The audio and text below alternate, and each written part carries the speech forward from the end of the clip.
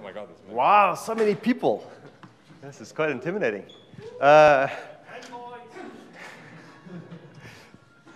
Switch off your phones. Hi, I'm Tom. This is Lars. We work on OSBuild, and today we're going to talk about what we do and why.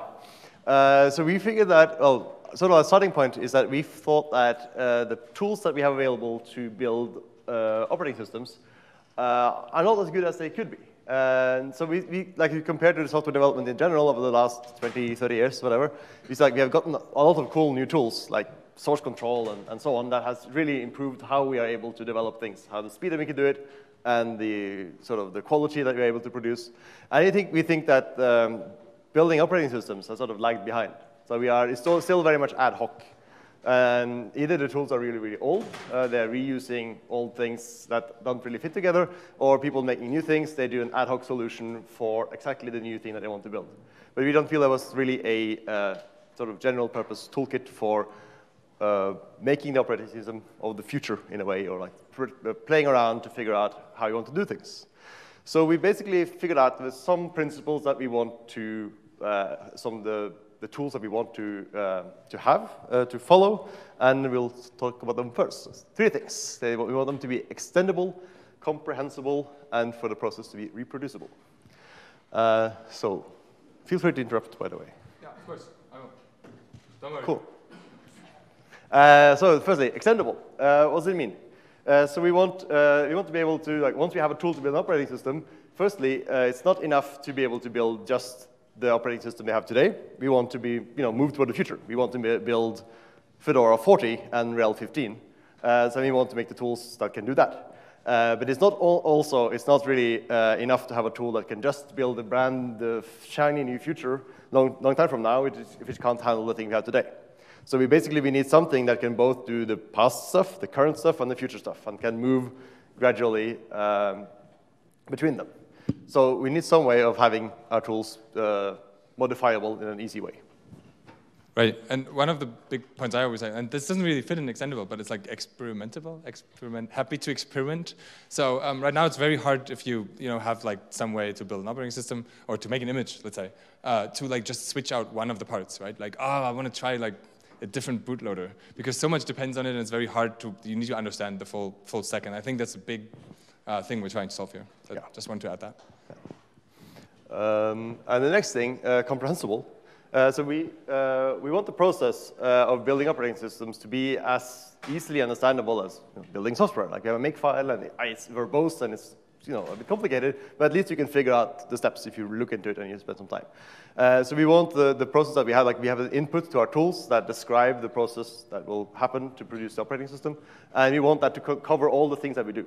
So there should be nothing that our tool does that is random, for instance. You don't put any, you don't have any randomness that ends up in the image that we just make up in the tool. It should all be specified up front. So if you need some randomness, then you need to provide it to our tool.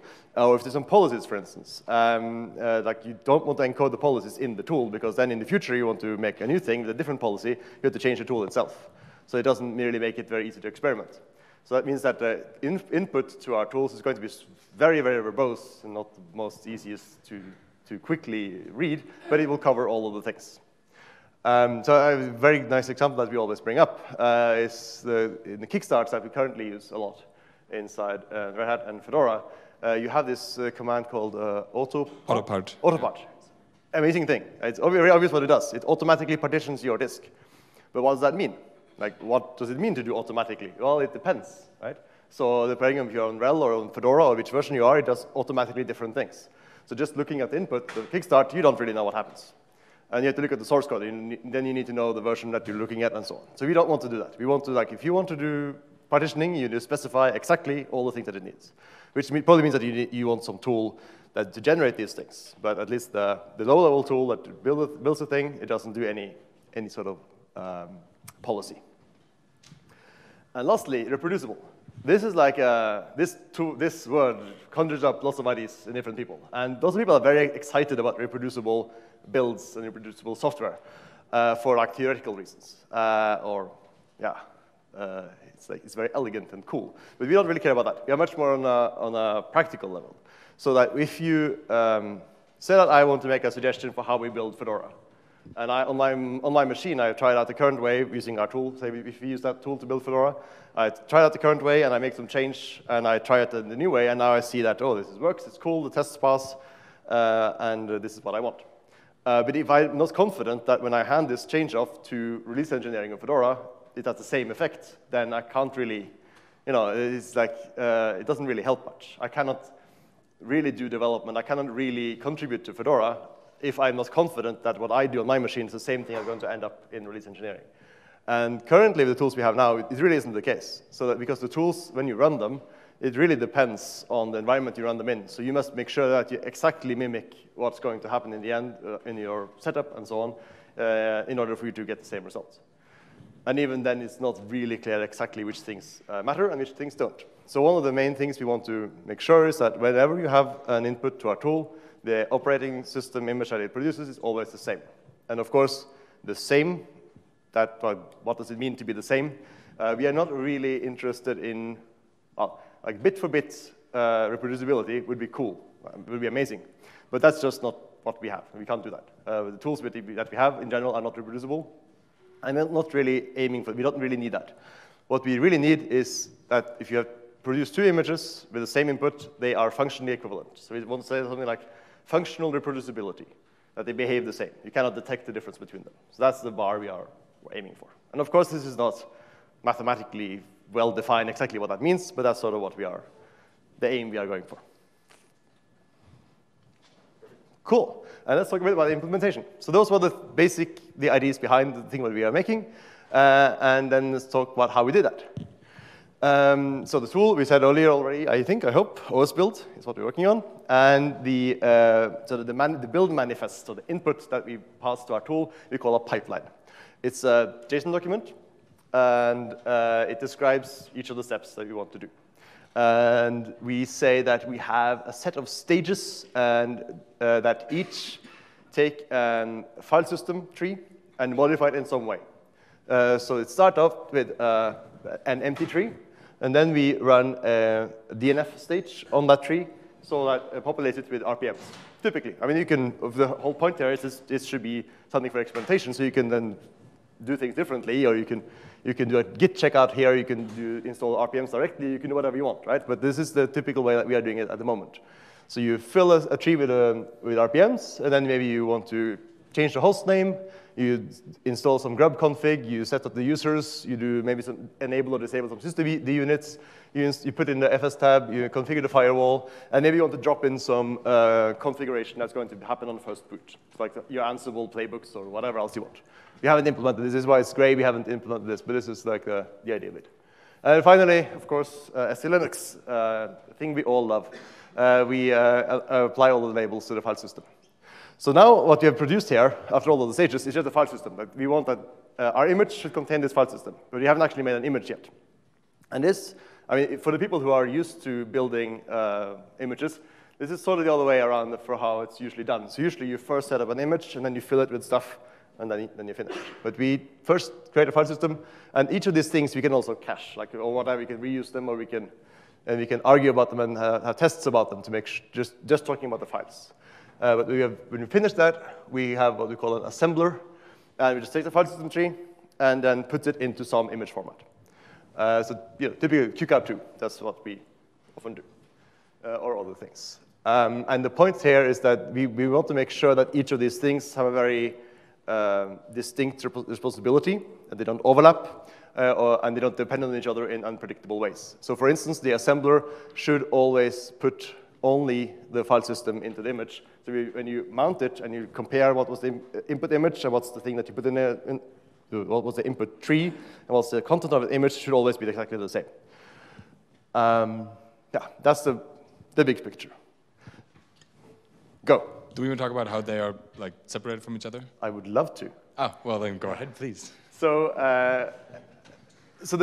many of the tools that we have, all of the tools that we have, they are basically built for modifying a running system. Like DNF is made for installing and updating packages on the system that you have, and Grub is made for installing the bootloader on your running laptop, which is not what we do at all. So these things don't really, and so they make some assumptions that don't really hold in our context. And this is a problem for the current Lorax and Anaconda installed at the moment, and all these things, we all face the same problem here, that how do you make sure that DNF and grub and so on don't get confused by the fact that the machine that you're running on is not the target machine that you're installing for. So typically what will happen is that they will maybe pull in the kernel command line from your current host. They will look into etc to find some configuration, what repositories do you have, and then they put that into they use that to get packages, put it into the target. And what we of course want to do is we want to make sure that our tool is completely independent from the host. So if I want to build RHEL 8.1 and I'm running a Fedora machine, of course I should be able to do that. Currently, the tools we have, with some of the tools we have, you need to have the same operating system on your host as you're building for, which is a bit odd. That's not how we generally make software, and we want to avoid that. So principle here is we want to make sure that each stage is separate from the host and from each other, so that there's no communication between the stages. So they operate on a shared tree, one by one. But other than that, you don't pass any configuration between them. So if you want this to be, for instance, maybe the grub stage needs some stuff about the file system, as does the fstab stage, as does the thing you finally make on the image, then you have to pass the same information in configuration to all of them. In order to be, we want to be very strict that there can be no communication, no leakage of information between them. And we run each of these things, we run them in end-spawn containers, or like the point is to have a container to make sure that this is really the case. Anything I forgot to talk about? Wait, am I a souffleur? What? I'm your souffleur. Exactly. You're very good at it. Right. So let me think. So this is how it actually looks like. This is a JSON document. And we have a list of stages, and then we have one assembler at the end. And we have named them just in reverse domain name notation, so we make sure that the names are unique. So we must make sure now that once we have made such a pipeline, then we said it's reproducible, right? That means that also in the future, if you have then an OSBuild tool made 10 years from now, well, hopefully, then it will still make the same image. So we cannot change the behavior of any of these things. So that's why we make sure that now we have org OSBuild DNF, and if in the future we realize we made a mistake there, we want DNF to behave in a different way. Hopefully we made it low level enough that that's never the case, because it's just really doing what DNF does. But if we made a mistake, we must make then a different DNF2 or whatever. That's fine, that's why we have named them in such a way, that we can easily add more things without ever taking away the old ones. So another little quirk that people working on these things are probably very used to is that, well, DNF, like having a DNF stage, using the tool is one thing, but of course DNF may change its behavior over time. So one thing we always make sure when we build images is we save the information about the build environment so that we can reproduce the build as closely as possible. And what we wanted to say is that the only thing that matters should be the things in this JSON manifest. Nothing else can possibly affect the outcome of the image, which means that if DNF, the version of DNF you're running could affect the outcome, then you better encode that somehow in the manifest. So that's why we introduced the notion of a build pipeline. So it's a sub-pipeline. So this is a set of stages and an assembler, and before that you have exactly the same thing again. So you can have any pipeline you want in this build instruction. Typically, you only have a DNF stage, that's what we do, and what it does, it installs the packages that you need later on in a file system tree, and when you run nspawn, when you run the container, this is then the file system, the root file system of your container, so you can properly specify all the tools that you have. Right, and that's OSBuild. Those are the principles, and that's I hope we've given you some idea of how it works. And now to applications. Like how do we use it? So currently, the first project that we are working on now, which is like something deliverable to people, is Image Builder. And the target, the aim of Image Builder is to be able to, build images for cloud providers. So both Fedora and RHEL, we want to be able to generate, what's it called? You want to generate specific images for the specific cloud providers. So if you want to have Fedora 31 running in Azure or in Amazon, then we have Image Builder allowing you to do that. And here you have then a sample running on Fedora. So if you say that you want to have a specific version of Fedora running in a specific cloud provider for some specific use case, you can configure some blueprint. So I don't want to get into the details here, but you can specify how you want to customize your image, and you can say this, for instance, should be an HTTP server. And then our tool, using OSBuild as a backend, will produce an image with Apache installed and set up in the correct way with the target cloud provider that you want. You can also do the same for downloading the image, and you can run it locally in VMware or in NSpawn or whatever you want, and so on. May I? I want to add something. Yeah, the whole point why we're using something like OSBuild here is that here we kind of need to take a this is what it means to be a Fedora 31 image, and this is the kind of customizations you want to do on top of it, right? Like I want to install some packages, or you said something as well about add SSH keys or something. And how we're doing this now typically is we take a base image and then boot it somewhere and then do all of the changes and then do all the customizations that I just talked about. And then, well, this is my gold image now. But now you've booted that and you want to replicate that. It's kind of not a very clean process, I would say, because once you've booted it once, it's a little bit weird because you need to like take some stuff away again, like the machine ID, for example, or random seed, or stuff like this. So the idea here is that we have like an OSBuild pipeline that generates the image without ever booting it, but having all of these customizations already baked in. I think that's a very important point that we certainly believe strongly in, is that booting is instantiation. That you can never boot something and then instantiate it afterwards several times. Because lots of our tools assume that on the first boot you set up some things that are unique to that instance, and then you reuse it. And I mean, the random seed is one thing, but the machine ID is very important. That we have made that mistake has happened in the past, is that you have ended up with lots of instances with the same machine ID on them, and lots of software assume that that's never going to happen. So we absolutely want to avoid that. So no image that we ever produce has been booted before you give it to the customer to instantiate it. Right. Yeah, and it also makes it much easier. Like, oh, I have this OSBuild pipeline and it's reproducible, and I'm like, I have a problem with this image. What's going on here? This is what I built. Here, Tom, please try it out. Can you do it? And then he has like a way to completely reproduce what I did without having to, ask me about all the steps. Yeah. And I think that concludes our talk. Cool. If you have any questions, feel free. Oh, so many questions. Zbyszek, you're first. Yes. How is the assembly done? Sorry. Oh, sorry. The question was, if you want to build an image with multiple partitions, how is the assembly of that done? And if I go back to the big picture here, is that now, so say that you want to have boot and the root FS on separate partitions. So like there's a few things you need to make sure of that, right? You need to tell grub about it in the configuration, and you need to tell fstab about it, but that's just the content of the file system, the configuration on the image. That reflects that it's now separate partitions.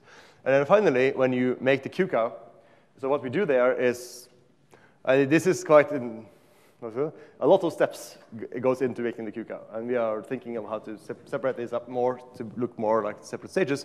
But basically what happens here is you make a file, which is the image file, and then you apply the fdisk on it to make the partitions, and you provide the configuration about how the partitions should look like, and so on. So you would just partition this in as you would normally do a disk. And then you copy the stuff over, and then you wrap it up in a QCOW. Did that answer the question? So basically you mount all the file systems? Yes. So you're passed in the same information that is in fstab, and using that you mount all of the, you partition your disk and you mount all of the subvolumes, and you then copy everything over. Lars? You talked about reproducibility and that you wanted functional reproducibility, and you said it's legally defined. But do you have any tool that can compare images like superficially? Like, I presume you care about that files always are generated the same way. So how do you do the comparison that images are functionally equivalent? Yes, we do. Please go ahead. Good question, because I have a nice answer. Yeah, we have a tool that we feed it an image, and then we mount the image. We look at the image, and we go through all the files on the thing, and then we do the checksums of each of the files. We check all the SE Linux labels and the permissions and all of that stuff, and then we also check more high-level stuff like the RPMs that are installed, the users that are installed, and so on. We spit out then a huge report, basically, saying what's in the image, and then we run the things twice, and you can then see what changes. And basically, the things that we see that changes is that your init ID is different every time, because it's not the way that we produce init IDs are not reproducible, and your RPM and DNF databases are different, because the database format is just not stable. But almost everything else on the images that we are producing are exactly the same. Is that tool independent of OSBuild? Like, can I use that? Yeah. Yeah. It's in a Git repository. We don't ship it, but it's in a Git repository, and it's called image info. But it's a different Git repository, or? It's in one of our Git repositories. We might want to move that out. Yeah, sure. Yeah. So cool tool. I'm curious how this differs from a tool like Packer. Like you're going through this from thinking this reminds me a lot of Packer. Yeah. So what's Right. the comparison? So the question is, how does this compare to something like Packer? Lars, would you like to talk about that? Sure. Well, Packer works in that way that I explained a little bit before, where you boot up an instance somewhere, right? And then you do all of the modifications, and then you save that as your gold image, I think they often say. And we think that's the wrong way around. We think you cannot boot an image and then make that into a gold image and copy it to make many instances out of it. So that's the main difference between the two. Martin. Can I interrupt the OSBuild pipeline in the middle and then kind of cache and store away the current status and then resume that, and then do this several times to try several modifications? Yeah, we do this all the time. Optimize this stuff away and stuff? Right, we do this all the time. There is no command line switch right now. Sorry? Oh, sorry. The question was if you can basically interrupt the process at any time and then reuse and cache the result of one of the stages, right? Yeah, we do this all the time. But what we do right now is we just give it a shorter JSON document that's exactly the same because we hashed that document and we know that we already saw that. But there's no command line switch right now, but very easy to add. Yeah. So essentially you skip the assembler there. Yeah, exactly. Either you skip the assembler, or I very often just like start off here if I want to see what my changes in this stage are. I just like take everything off here because that's the one that takes the longest time because like it downloads all the packages and installs them and stuff. We're here. How is Gundersen from Olsen? Sorry, which one? Does more or less the same thing that is called Olsen image builder as the... Oh, yeah. I don't know off the top of my head. I know we looked into it at some point, but it's a little bit too far. Yeah, please come after the talk and we look into it again. Second question.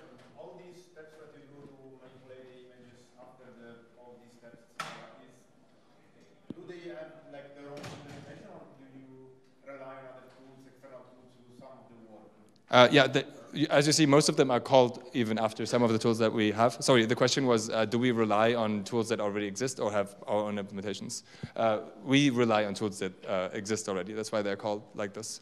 The only thing is we have like little wrapper scripts around them so that they can run in that kind of confined environment that we have. But yeah, we do call grub. We do call, like for the system D1, we do call system control. So we just reuse what's already there. And the biggest challenge in writing these stages is like we can just call the tools, but the problem is usually, as we talked about earlier, is that the tools think that they are running on the system that they are installing on. So we just have to make sure that they don't get confused. That's the main. We just have to wrap the tools in the right way, and then we try as much as possible to reuse the current existing tools. So, thank you so much. Thank you very much. Good. I think so.